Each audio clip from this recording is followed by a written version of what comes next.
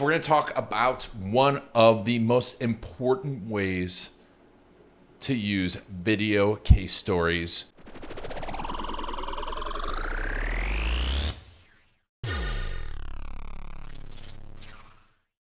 Everyone should be using video case stories, not testimonials. If you don't know why you should be using testimonials, look in the links below, comment wherever you're seeing this. I've got lots of content on there why you should be using video testimonials, but this is part of the Fish in the Barrel series. And we all have clients, prospects swimming around that we're not taking advantage of, that we're not helping as much as possible. We're not showing why we're the best. Video case stories are the best way to show them because we're all trying to get those big leads.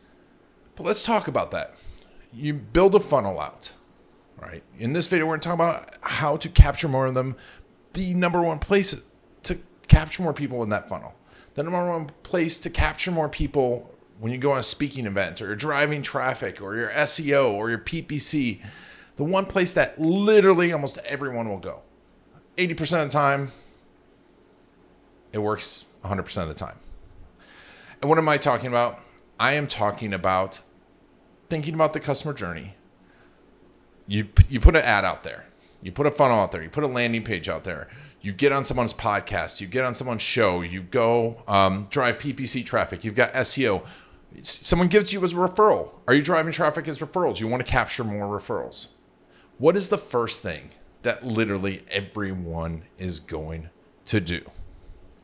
They're going to Google your name.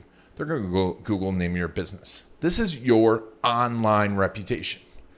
And what does someone see when they Google your name, when they Google your business? Now, you might have tons of reviews, right?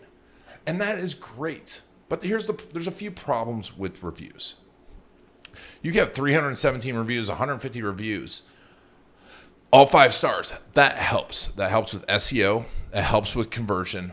But do people remember your reviews? No. In fact, when I go to Amazon and look at reviews, I don't look at the reviews that say they're great. I look at the reviews that tell a story, right? You probably do the same thing. And I remember those things. I remember someone saying, well, this is a good point. This is a bad point. This was my problem. This was the solution. We kind of don't trust those reviews that just say you're great, AKA testimonials, right? We want to see a story. So reviews show up, that is great. But case stories do a lot more than that. Video case stories, can rank. YouTube versions can rank for your name in YouTube. So it can rank for your business name plus reviews, your personal name, people talking about working with you. And that's what we want. We want someone to tell their story because that's what referrals are. Is someone telling the story of working with you, not just saying you're great. And if someone does say you're great, there's still a story behind it. So that is one of the ways because it takes up more space. So you can get a YouTube video ranking for your name. You get a Facebook video ranking for your name. You could get other video platforms all ranking on the first page of Google for the name of your business. So you're taking up space. But on top of that, what does that do? It builds your authority because there's other people talking about you, people telling a story. And if I click on that and watch that story, what am I going to do? I'm going to pay attention to the story. I'm going to remember that story. I'm going to have a feeling about that story if it is a case story. And if it's authentic, if it's someone really talking about it, and there's ways that we can talk about to get that authenticity. But if someone's just giving that testimony that Ian is great, I love Ian, there's no emotion in that. But there's emotion in stories. So we will remember stories. We will feel something in my first encounter with you. So now when I see things, you've added this extra dimension to your online reputation. Plus you are controlling it. So no one can go rank for your name. You can't have these other directories ranking for your name because if you have a directory ranking for your name in the top 4 spots, they're going to show other businesses. Yes, YouTube might show other businesses, but there's not this emotion, this engagement. So now we've controlled the space. We're telling stories about you. People get more of an emotional reaction when they first Google your name. And this is within the first 2-3 minutes of discovering you. It is your first impression. Think about how much time you spent on a logo or thinking about your website. Websites are important. thinking about, I'm not a big fan of logos, but websites are important. You spend all this time, maybe you bought an office, you made it beautiful. You're thinking about what you're wearing, right? You're thinking about your business cards, if you think about those anymore. I don't. You're thinking about your letterhead and the font and the paper and all this experience. But the number one experience that everyone goes through is the online reputation. And you can use Facebook and video and YouTube video and LinkedIn video and all sorts of things to control that online reputation. And then if you have customers, clients talking about you, telling stories, there's going to be a higher engagement rate. So what happens now too is if we get to know, like, and trust the person in that story that's talking about you, I say, hey, that person's like me. If I see that person's like me, what happens?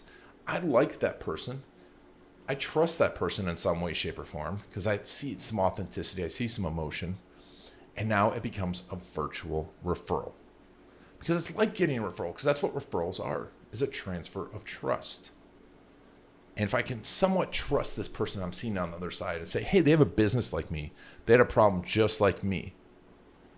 And now they're telling me the story of working with you, their problem, and how you help solve those problems, how you help transform the emotions you brought out in this amazing case story.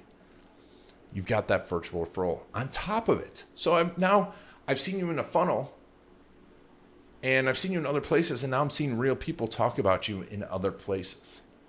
We'll get into more ways of doing that, but this will help the conversion of everything you're doing. On top of it, you can do things like when they go here, we can do things like retargeting. They will now, if they go to your YouTube channel, they're more likely to see your YouTube video show up. If they go to your Facebook page, they might like your Facebook page without opting in. And we can do so much because of this traffic.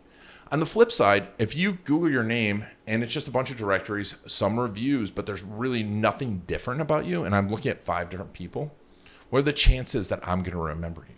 What are the chances that it's going to help you? Probably nothing. This is the one place we all should be spending time.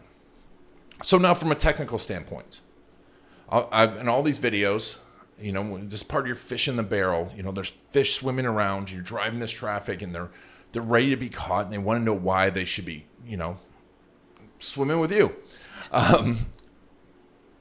We want to create different versions. And I'm talking about in all these videos about different versions because we should be creating cold, warm, and hot versions. I've got a link to that if you don't understand cold, warm, and hot. But essentially, cold don't know you. Warm know they have a problem or are looking for help. Hot know you and are trying to understand you. And different lengths, depending on where they are in the funnel, what platform you're on. YouTube can be a little bit longer, a lot longer. Obviously, Facebook in certain places can be a lot shorter. So in this right here, right now, we're going to talk about having mid-length versions because we want them ranking, right? Unless it's YouTube Shorts. Right now, YouTube Shorts can rank pretty highly, especially for terms like your name. So you can have these sub 60-second videos ranking for your name. But I like having longer versions too. Why? Because you have a chance of engaging. And YouTube rewards the length of the video, right? The longer the video, the more engaged people are, which stories are, the better chance that they're going to watch, better chance they're going to take action and spend more time on YouTube. So YouTube's going to reward you. So I want those mid-length versions. I want platforms, like I said, YouTube, Facebook, LinkedIn. These are all places that are being indexed. LinkedIn, not so much, but YouTube and Facebook for sure, and somewhat Twitter, can be ranked in the Google index.